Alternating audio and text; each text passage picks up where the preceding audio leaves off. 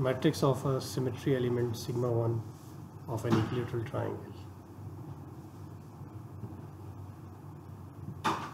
Here we have an equilateral triangle whose one of the side is along x-axis and one vertex is at origin.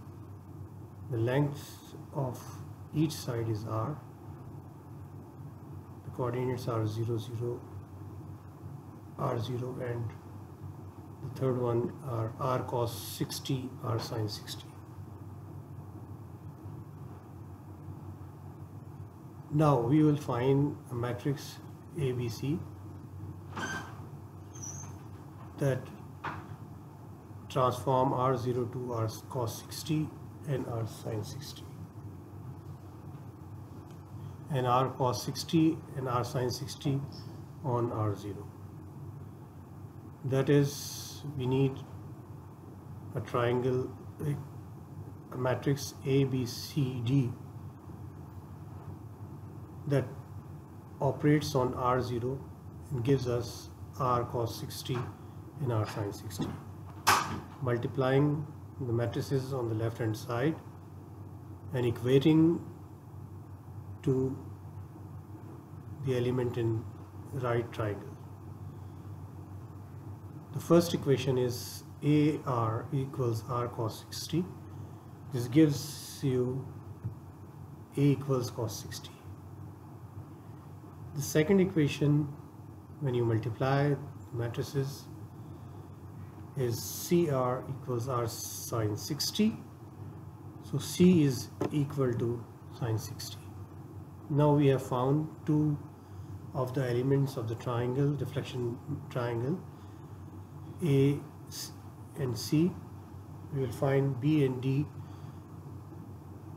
by considering the operation of the matrix A, B, C, D on the other coordinate r cos 60, and the operation gives us the first one r0.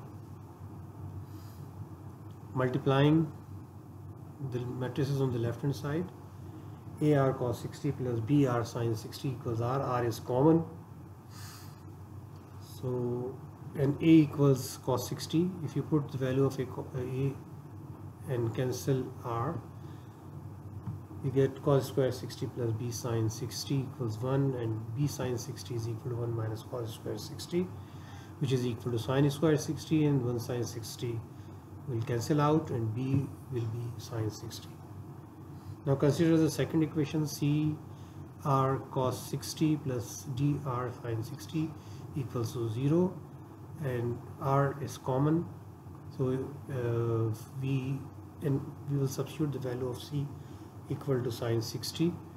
That gives you sin 60 cos 60 plus d sin 60 equals 0, and finally d is equal to cos 60 degree. Now we have found all elements of the reflection matrix A, B, C, D, which are cos 60, sin 60, sin 60, and minus cos 60. Putting the values of cos 60, sin 60, we get the following matrix. So this is the reflection matrix sigma 1. Similarly, we can find the matrices sigma 2 and sigma 3.